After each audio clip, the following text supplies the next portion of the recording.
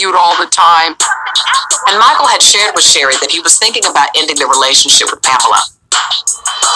After finishing up with Sherry, detectives begin to wonder if Pamela might have something to do with Michael's murder after all. Does Pamela find out about Michael and his carpool partner, and does she now have? Dude, just chill. What did you find out? Well, Kayla's with James. Like, on his team or on his thing? Don't be slow. Hello, you saw James? You didn't say anything about it? It was a recon mission, not a killing blow. I told you, no more hurting. I hear you. Okay, I hear you, but here's the thing. James is here, and I'm gonna kill him. Totally by accident one day. How you been? I'm okay. Yeah. I'm cool. You good? Yeah. Kind of in a rush though, so I gotta go. Wait.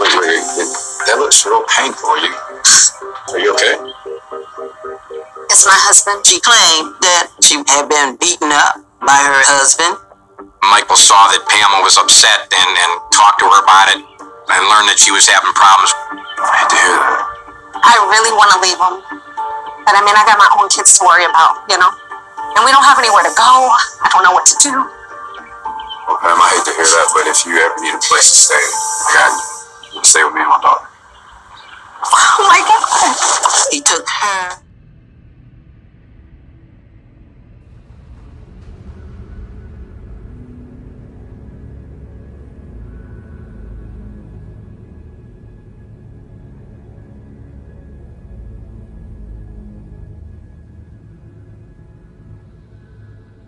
Quickly caught the eye of coworker Maya Green. Be careful, though. It's a madhouse. Can't wait. Hey, wait a minute. After you get off, how about we go to dinner? Okay, that sounds good. Michael ended up asking Maya out, and the couple started dating.